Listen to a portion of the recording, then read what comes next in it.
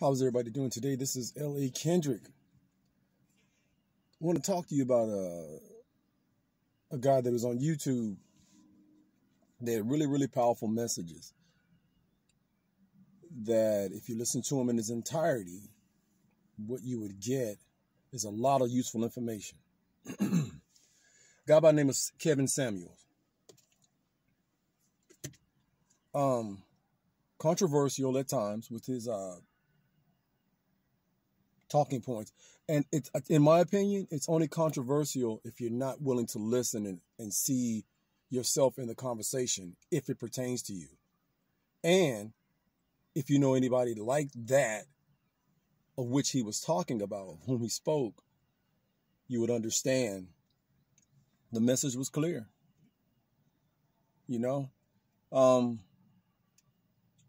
I'm a fitness trainer, I'm a writer, I'm a brother, I'm an uncle, I'm a goddad. And I've been a mentor to a lot of kids, done a lot of speaking engagements and talking to the young folk, right? So I got 3 goddaughters and a niece. And I always talk to those young ladies about the importance of self, right? Because I saw, and again, this is just conversation. This is just my point of view and how I've seen things and what I've experienced, right? So I've always tried to talk to my goddaughters and my niece and I know a lot of women. And ladies, if you listen to my voice, you guys know me.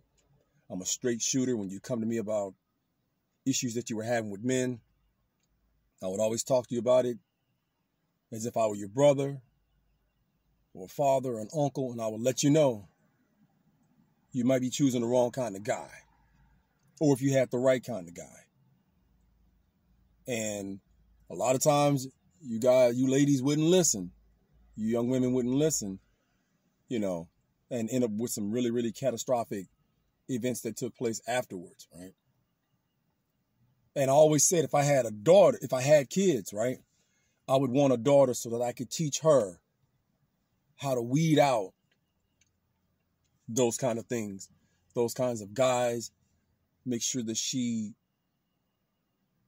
picked the right kind of man, had the right kind of attitude, and took care of herself first and foremost. And what I mean is when I say took care of herself, stay physically fit, stay mentally sound, act like a lady at all times. Don't take no mess. And I'm not saying be violent or get with anybody as far as, trying to fight a guy or anything like that, or, but I would always try to teach them, if I had a daughter, how to interact with men. If his pants are sagging, no, you don't want that cat. If he's got 3 or 4 different baby mamas, you don't want that cat. If he doesn't have a 5-year plan, you don't want that cat. If he's not opening doors for you, you don't want that cat. If he's been to jail for dubious reasons, you don't want that cat. If he's trying to thug, anything on the negative, if your uncle or your goddaughter, your goddad isn't doing those things for you, that ain't what you're looking for, man. Because I remember going back, when I would go back home, because most of these young people now, they're like in their 20s, 25, 26, in the mid-20s. And I would always go home and get I would rent a minivan, or SUV, and just pile them all in, take them to Chuck E. Cheese's, take them to Toys R Us, and we would all sit down, and I would talk to them on the way down to where we would go and hang out and just let those kids have a great time. Because sometimes they may not have had a father figure, right? And just let them have a good time, pick out whatever toys they want, and still always giving them that game. Even to this day, there's some that will give me a call that I used to work with when I was a manager, and I was a manager over the position that they were in at the time when they worked with me.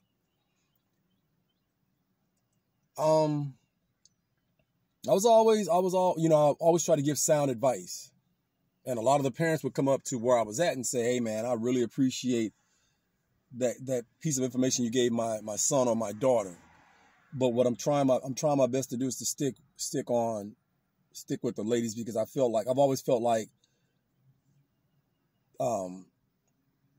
there's not a lot of accountability with a lot of women. It just is. They'll go out and make that mistake or make those big mistakes, choose the wrong guy, have kids with the wrong guy, all of those things that you shouldn't do, even though a lot of them may not have a person that's warning them, or a guy that's warning them, or talking to them about what they should be looking for. But then you have those that have the guys. And again, I can say I was one of those guys. And what you would get is them still making that same mistake. So I would always try to talk to my niece and, like I say, my goddaughters about those things. I would tell them just what I just said a minute ago about what you're looking for. I would even tell them, if this ain't your boyfriend, and you guys are just hanging, y'all go out on a date, you pay for one thing, he pay for the other thing. Ain't nothing wrong with that, because at the end of the night or the end of the date, right, what you don't want is him thinking that you owe him something at the end of the night. You go your way, he goes his way. Simple as that. Keep a positive attitude about it. And ladies, you guys know me, you've spoken with me. When I first meet you, a lot of times I would say, hey, I want you as comfortable and as safe as you can possibly be. So you take your car, you pick the place we're going to meet up at, we go to dinner, wherever we go, we hang out. If that's what you wanted, I wanted to make sure that the female was safe and she felt comfortable. And I would pass this on to my goddaughters and my niece. My goddaughters and my niece. And I would let them know, hey, it is what it is. And what Kevin Samuels would do, he would talk about these same things. And, when he would put that image back on the females, a lot of times, they would get offended, get bent out of shape, and get angry to the point where it was whatever. And I'm like, okay, you called into his show, you asked for his advice or his opinion, and he gave it to you. Just because you didn't like what he said doesn't negate the point that those were facts that he were giving you. Now, I didn't agree with everything that he said. I mean, there was like maybe a few things, but again, that's just human nature. I don't agree with everything me and my closest friends talk about. I don't agree, but we still have a mutual understanding of what's going on around us. And, Kevin would say, let's just take, for example, Kevin would say something like this, and you guys tell me what you think. If your mother has 6 different kids or 5 different kids or 4 different kids by that many men, all the kids have different dads. And then the dad has the same thing on the other side, 5 different kids by 5 different women, 6 different kids by 6 different women, 4 different kids by 4 different women. He's considered the worst thing walking. He's considered a dog. He's considered a hoe. He's considered all these things, right? But when you flip it over to mom, no one wants to give her that same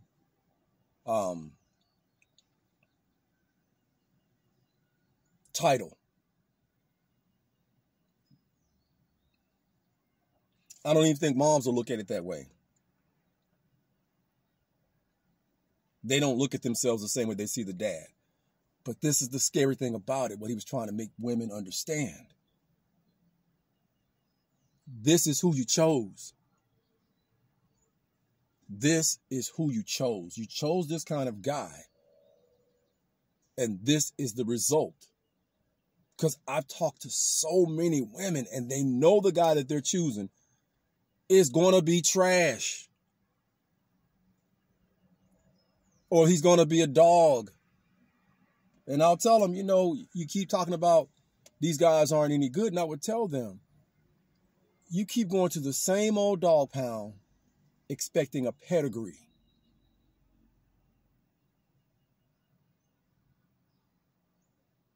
And they would just look at me and go, what? Some would get it and some wouldn't. So I would say it again. You keep going to the same old raggedy dog pound looking for a pedigree. Or is that really what you're looking for because you keep choosing the same kind of man? It's really strange, you know, where we're at. And what I always tell them, do not teach your kid that mentality. You teach your kid a different mentality. Don't tell your daughter you're the mother and the father. You let the kid know about the choices that you made. And I'm not saying, I'm not letting the guys off the hook, but we're talking about the ladies right now. I'm not letting the guys off the hook because we all know it goes both ways. But for some reason, you highlight what men do wrong more so than you do women. It's like the accountability on the women's end of the spectrum is just non-existent, just like Sherzad Ali always says. I mean, I'm speaking on Kevin today, this morning, because it's just, it's sad to see him go the way that he went. And again, I always preach fitness. If they say he went out with a heart attack, I'm really disappointed in that. And as you guys always hear me speak, you always hear me talk about heart attacks and fitness. And I teach that to my niece. Stay fit. I teach that to my goddaughters. You know, me and my goddaughters and my nieces, we don't talk as much. But I remember always giving them that game. Anytime they saw me, we sat down, we talked, we laughed, we played. And I would always give them that fatherly advice, that uncle advice, and let them know, hey, never, ever think you're anything special out here, right? There's a beautiful little girl born every 1 to 5 minutes. You're nothing special, right? Until someone outside of your family loves you unconditionally and is willing to lay their life down for you. When they say high value man, I like to say high earning man. He may earn a lot of money. Some of these people that they're talking about, he may earn a lot of money, but he may not have value to him as far as moral, spiritual connection, certain level of education. And like they always say, because men personally don't care about your finances or your degrees and things like that. Not saying that they're not important, because if that's what you do, that's what you do, but you shouldn't lead with that. And I would tell my nieces that, my niece and my goddaughters that. Again, I feel bad sometimes because we don't talk anymore. When you try to reach out to them, you know, in their 20s, the response is different. It's almost as if to say the mothers didn't push them to continue to keep in touch with you, because I was there for a lot of them when situations got horrible. And no matter what, I always made time. I always came by with whatever they needed, food, clothes, school supplies. It didn't matter. I was always there for those young ladies.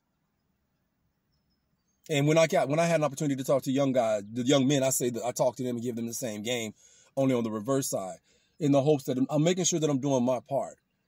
But it's kind of heartbreaking when I look around and I don't hear from those young ladies. And when you try to reach out and talk to them, you don't hear from them. Yeah, they may have their own mind, but I always say, because a lot of my goddaughters' dads are not in the picture.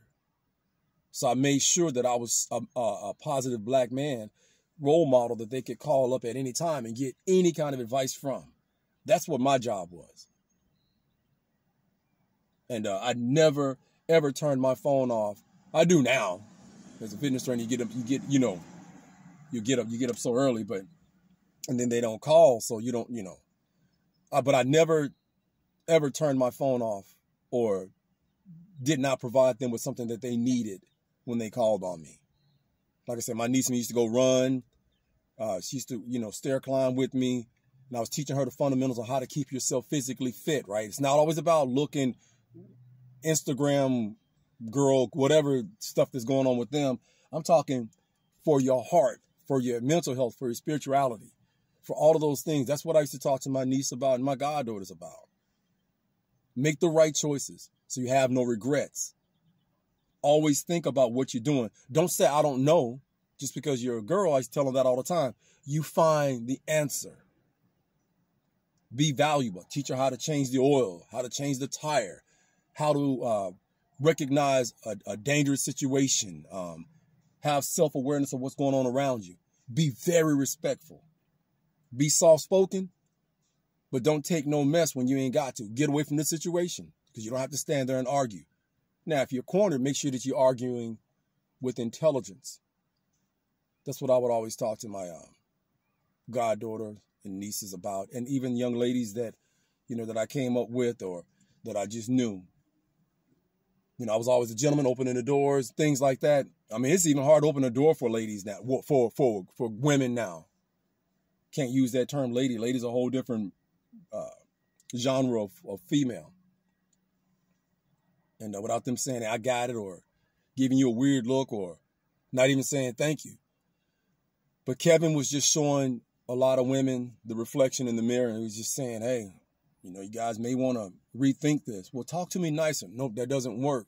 The thing is, I've noticed, unless you catch them young, and you stay in their life, because when I left, there's hundreds, maybe 1,000 miles between me and my niece and my goddaughter, but I always try to keep the phone lines open. But after a while, if they're around other women who are bitter, who made those bad choices, remember, a lot of these women that I'm talking about didn't have, the men were no longer around. The men were gone. They did what they did. They chose bad. The men did what they did. The result is either my niece or my goddaughter. And they have some resentment, I guess. Even no matter how much I might have done, you don't see them. Now, when they were like 11 and 12, them young ladies were calling me, 15. They were calling me all the time. All the time. We go-kart riding. Whatever I could do, whatever piece of advice, if they're doing martial arts classes, I was there. Because I know how important that is. Young ladies need to have a strong father figure and role model so that they don't walk outside looking like anything. I remember my dad and my mom having that talk, about having your hair looking any kind of way when you step out and rollers. No, wasn't going to happen. Same thing with the bonnets. If you're going to go out looking presentable, take pride in yourself. Don't have a high body count. I used to talk to I used to talk to the young ladies like that all the time. I know one lady was telling me I need to have a seminar. And I said, it's going to be tough, because if you can't talk to, if you guys won't listen to each other, how are you going to listen to me as a man? She said, well, I'm receiving your message very well. I said, yeah, but you might have a different mindset. And from what I've encountered, the majority of the mindsets of a lot of females is not to listen to a dude, because I don't know. It's like you make a bad mistake and you think that, I don't know. Seems like a lot of women think that men have to pay for it. And it's just like as a fitness trainer, my most difficult clients are Hispanic women and black women. Just as a fitness trainer, those are just my toughest clients. And it is what it is. I'm not trying to single anybody out. It is what it is. And I can break it down, show them the stats, do everything I can. And there's such major pushback. I want the ladies to be healthy. I want them to be, strong, but you have to start early. You have to start early. I heard that my niece had put on some weight, and then I think she ended up losing 47 pounds here recently. Again, she's in her mid-20s now, 25, 26. She's in her mid-20s now. And I just find it, I find it funny, not funny, ha-ha, but I find it funny that maybe she went back to her roots and she remembered what I taught her. Maybe something Uncle said stuck, because, again, we don't talk because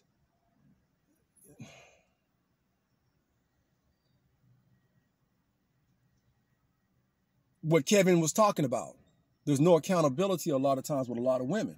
And he speaks on sisters in specific because, and I've seen white women come on this panel, he would give them that same work. So I don't know where that negativity comes from as far as him just only talking to black women like that, but that's who he deals with. That's the community that he deals with for the majority when he was alive. And what he's talking about is they try to separate the men. They don't talk good about the men. And I'm thinking, I know for a fact I've never done anything wrong to any of these women, because these are my sisters, my girls that I knew that gave me the mantle of godfather.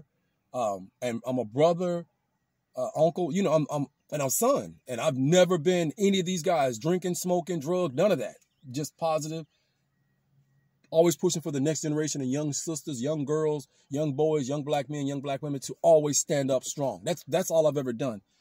So it's really, really hurtful to not hear from them or not see them. And then when I have spoken with her, when we were talking, some of the negative things that I've heard, it's tough to swallow, man. It was tough to swallow. And I'm thinking, wow, that ain't even me. What's the deal? So then if they get in trouble, then they calling you, not the young ladies, but the family members may call you, or the girl may call you. And it's like, well, I don't have that rapport with that kid anymore, that person anymore. That young lady is gone. She's not going to respect me. Last time we talked, there wasn't a lot of respect. You saw to it. You saw to that. You know, always speaking negative of men around them. What do you think is going to happen? Especially black men in particular. What do you think is going to happen? Especially when you talk negative about a black man who was always there and never did any wrong to those kids. That, I don't understand any of that. But I think I've drugged this on too long. But I just wanted to touch on that because, again, Kevin was a breath of fresh air, and he spoke the truth. He made you have to look at yourself. Even if you don't like it, ladies, even if you don't like it, you know, you called into his show, you asked a question, he gave you a critique. How much do you weigh? What your dress size is? How many kids you have? Basic stuff. But these women would get on them with these unrealistic expectations of men, but then come to the table with none of what they said, none of what they would put up with in a man. Last example I'm going to give you. I've asked women that I've talked to now and in the past, right? Again, I know a lot of women. And like I say, ladies, y'all know you guys know me. You know me. Some are just really, really cool people that we crossed over. And we were just solid friends, and that's a huge amount. But I've always used this analogy. I've seen women in restaurants, like fast food, like a Burger King. She got a nice shape. She look good. Or just cute. Guess what? You'll give that chick an opportunity. You can be a multi-millionaire, walk in and see her and go, man, she's nice. Man, she looking good. You don't know anything about her. All you know is she's working at a restaurant. Low-end paying job.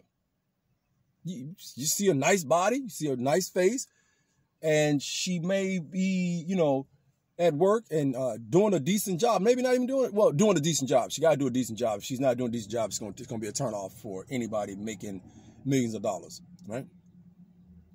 Now flip it. And this is a man. This is a black man. Now just flip it, right? How many times have you seen a multimillionaire black female walk into a McDonald's or a Burger King and see a black man running, you know, at the cash register? He may be nice looking, maybe well built, whatever. She ain't giving that cat a second thought because he's not on her financial bracket and she doesn't feel like he meets anything that she has. See the unfairness of all of that? See, men don't care how much money you're making. They don't care what job you have. All they care about is if you're fit, feminine, as Kevin would say, and cooperative. Women don't really understand those terminologies. My niece understood it the way we talked. I made sure that she understood it. I don't know, again, her mindset now. She understood it when we used to talk. And so, that woman wouldn't even give that guy an opportunity. And he could be saving money. He could be working on a plan. He could have whatever. He's not going to get a shot. 9 out of 10 of the times, he's not going to get a shot. She, you know, funny as heck, she would rather deal with the dude that's slanging than that dude and banging than that dude, than the dude that's working behind the register at the McDonald's. He ain't got a chance. He ain't got a chance in hell for the most part. And again, I'm speaking from experience and what I've seen and girls that I've talked to. It's not a slight. And again, it's not a slight. And these are the lessons that I want to teach my daughter if I had kids. I would love to teach that to my daughter. You know, that is the severity. I think Floyd Mayweather even proved that point. Some girl he was messing with years back, if I'm not mistaken, saw her at a restaurant, told her to quit her job, hung out with her, don't know what happened after all of that. But He took her out, hung out with her, had a good, whatever it was. He gave her an opportunity. Just because she looked good, it doesn't work like that. Because the woman is seeing that this guy, she's not even get to know this cat. Like I tell my niece, get to know him. You can tell what you're dealing with within the first 5 to 10 minutes when you're talking to somebody. Get to know them. If they're not talking about some of the things you want to talk about, then let it go. You could even try to get to know them at the register. Just get to know them. Get to know them before you do anything sensual or anything exotic or anything erotic, right? And you should be good to go. But in closing, I think we made this, like I said, too long. And again, I'm just trying to pay my respect to Kevin Samuels. That was a good dude, man. He had some really good, solid talking points. And he made you look at yourself in the mirror. And if he didn't, it wouldn't be so much negative. I've seen a lot of negative stuff, and I'm not even buying into or pouring into the negativity or buying into the negativity.